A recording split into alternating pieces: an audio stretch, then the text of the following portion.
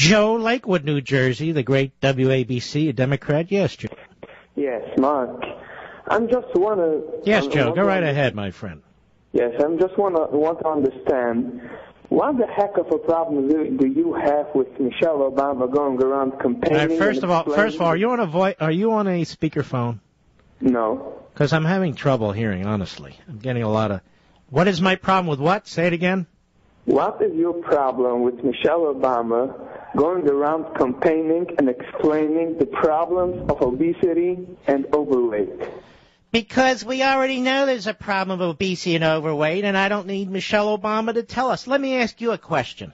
Michelle Obama's been out there talking about calorie counts and so forth. How many calories are you supposed to eat each day? Do you know? She doesn't. Answer my question. How many calories are you supposed to eat each day? Do you know? 2,000. 2,000? I don't think 2,000's right.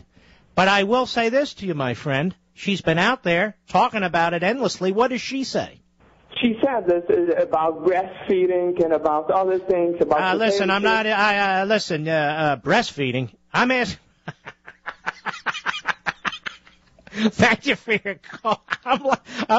Yes, I need the First Lady to tell us about breastfeeding. Tell me, how is that done anyway? Oh, not for adults, for babies. Oh, gee. Well, has anybody asked Michelle Obama if she breastfed her children? I'm just curious. Yes, inquiring minds want to know. Great countries going to hell. Going to hell! 20% unemployment or underemployment, and the First Lady's talking about breastfeeding. I guess this is how Rome went down. I'm something like this, with dummies calling up. Hey, what's your problem with her talking about obesity? If that's all she did, I could care less. Talk about it. Have a good time. And while you're at it, make sure you tell that Stabenow there, that senator from Michigan.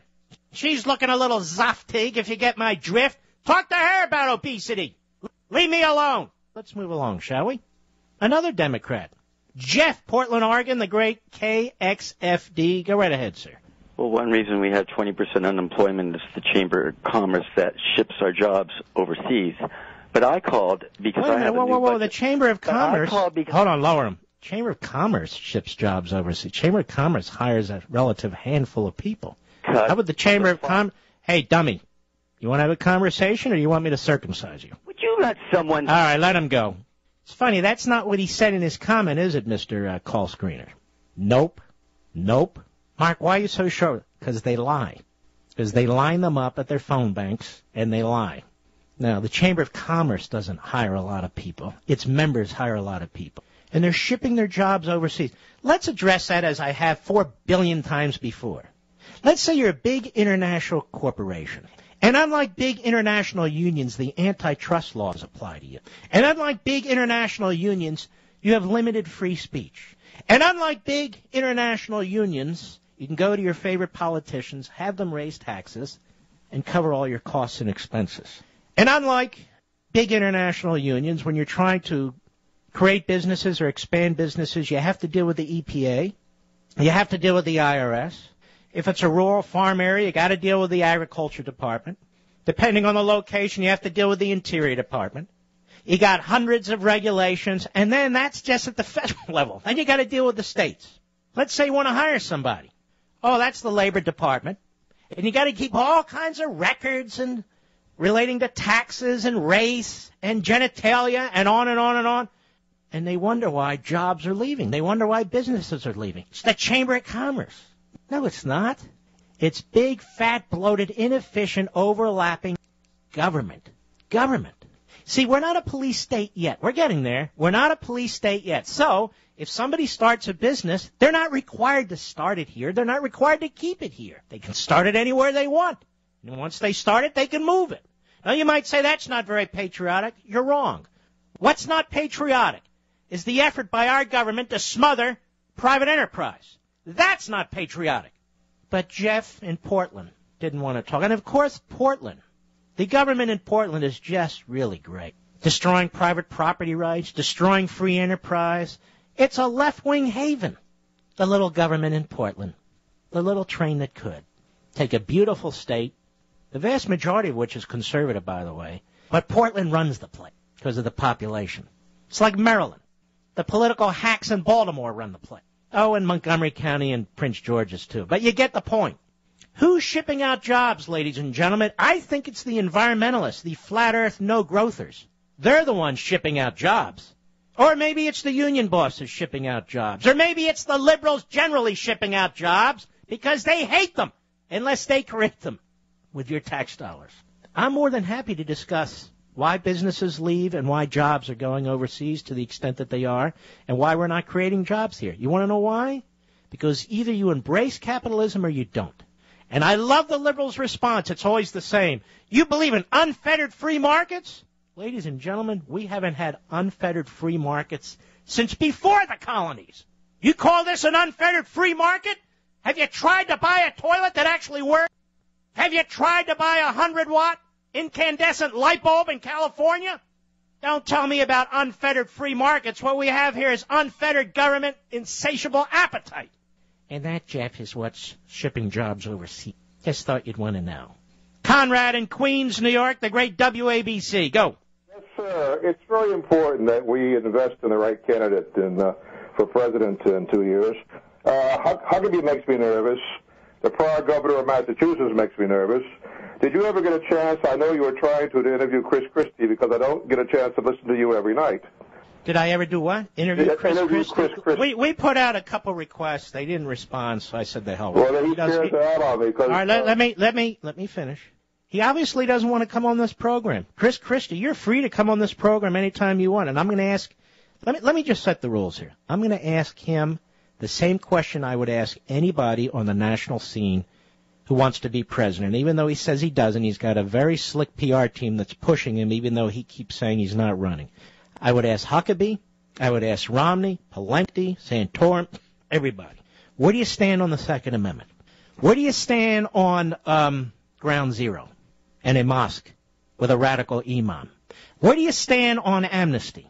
Where do you stand on the extremist environmental agenda, going green, which is killing jobs everywhere, which is going poop? I would get into all these kinds of questions that are relevant to a presidential candidate, because a presidential candidate has to be good on a lot of things. We cannot get second-raters anymore. They have to be solid conservatives because you never know what a president is going to confront in the Oval Office. He cannot be a one-issue guy. It cannot be a drumbeat, 1-1-1. It's important, particularly in certain states. But I need somebody, as most of you do, who we know, sitting in the Oval Office with all this left-wing claptrap coming to his desk, whether it's from the bureaucracy, whether it's from Congress, whether it's from the courts, that we have confidence that person will make the right decision. This country's being destroyed on many fronts. Fiscal, absolutely. Same with culturally, on the open borders. And I need to know where people stand on these issues. And you cannot say I support the Constitution and take an oath, except for the Second Amendment. So I need to know about that. If you're a greenie, I need to know about that, because we cannot create private sector jobs with this radical green agenda, which is a red agenda. So for all the candidates who are interested, I need to know these things. And you know what's going to happen, Conrad? Most of them aren't going to want to come on this program. Come on your program, I won't vote for them at all. I think Chris Christie supports cap and trade. Well, it's also interesting that we reached out to Donald Trump a few times, and he has no interest in coming on either. All right, my friend, thank you for your call. And people read that, oh, Mark, you're so vain, that's what. No, that's not it at all. I don't even care about these people, except that they want to be our president, or they feign that they don't want to be. But you understand the point. They're going to affect my life and your life. That's the only reason I care. And I want to ask them some questions. That's all. I'm not going to give them a softball interview. It'll be polite, it'll be professional, but it'll be a real inquiry. Where do you stand on this? What do you mean by that? How about this? How about that? I keep hearing these guys are tough, they're straight talkers. Okay, good. It's just little old Mark Levin. What's the problem? Just a little 8.5 million listeners. What's the big deal? But if they don't want to, they'll go on these other shows and give their little softball interviews. That's fine. Well, ladies and gentlemen, I know other shows, TV and radio, they bring in all these experts to talk about what's going on in the Middle East. These experts who usually are wrong. They never go back and correct us. And yet they go on endlessly. So let me give you an update in the Middle East that takes about, how much time do we have in this segment now? Take about 90 seconds. In Libya, Muslims are killing Muslims. In Egypt, Muslims are killing Muslims.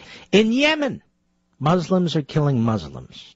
In Bahrain, Muslims are killing Muslims. Jordan, Muslims are killing Muslims. Now you have your official expert update on what's going on in the Middle East. Oh, and in Israel?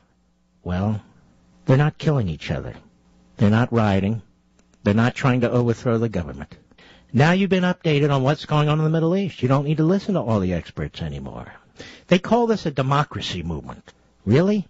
It's some kind of movement, but it doesn't smell like a democracy movement to me or Tom Sowell or some of the others. Looks like a different kind of movement. Movements we've seen before. I hope things turn out well in some of these countries. But I also know the evil that the fundamentalist Islamists are and the poison that they spew. And that element is a very powerful element in the Middle East where Muslims are killing Muslims. Well, now, this overwhelming vote in the House, including a bunch of Democrats, to cut $4 billion in 2 weeks as part of this continuing resolution. Harry Reid ran out, said, hey, we're going to support this too. In any event, I thought, gee, it seems weird to me. So little resistance. Then I read this statement from Michelle Bachmann, one of only 6 Republicans to vote against it. She said, I agree with the need to cut spending, but I voted against the 2-week continuing resolution today because it did not include language to defund Obamacare. Over the coming years, Obamacare will hurt our economy, so defunding it must remain part of our negotiations on a continuing resolution. Nearly 2 weeks ago, I voted for the continuing resolution. It contained language that would begin to defund Obamacare. This legislation today did not. Steve King agrees. Some of the others, the same reason, among others.